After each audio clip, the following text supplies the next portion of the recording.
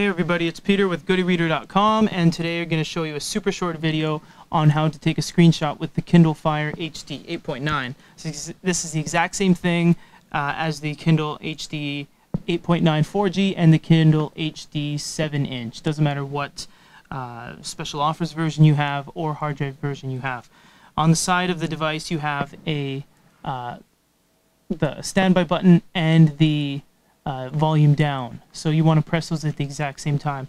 I am terrible at this. I never seem to get it on the first shot. Oh, okay, there you go.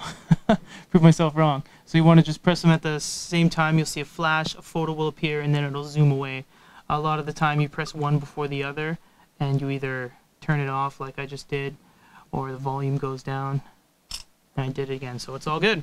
After that, you can either browse the Kindle with Astro File Manager and see your screenshots, or you can actually plug it into your computer and then you can drag and drop the screenshots from the Kindle off of it onto your desktop, and you can do whatever you want from them. You know, trade them, send them in to people for technical support, all that kind of thing. Comes in really handy.